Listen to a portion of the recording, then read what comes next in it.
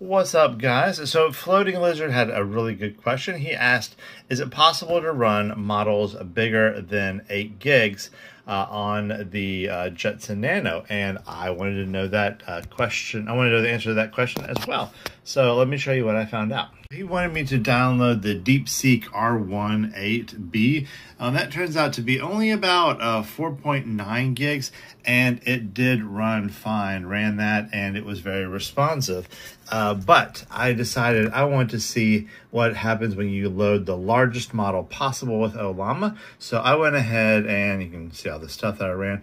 I went ahead and ran and downloaded the Mistral Large. That is the biggest one you can get from Ollama that I was able to find, 73 gigs. And when I tried to run it, there we go.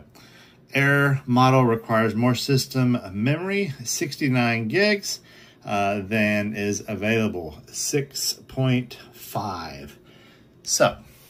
So Floating Lizard, really appreciate the question there.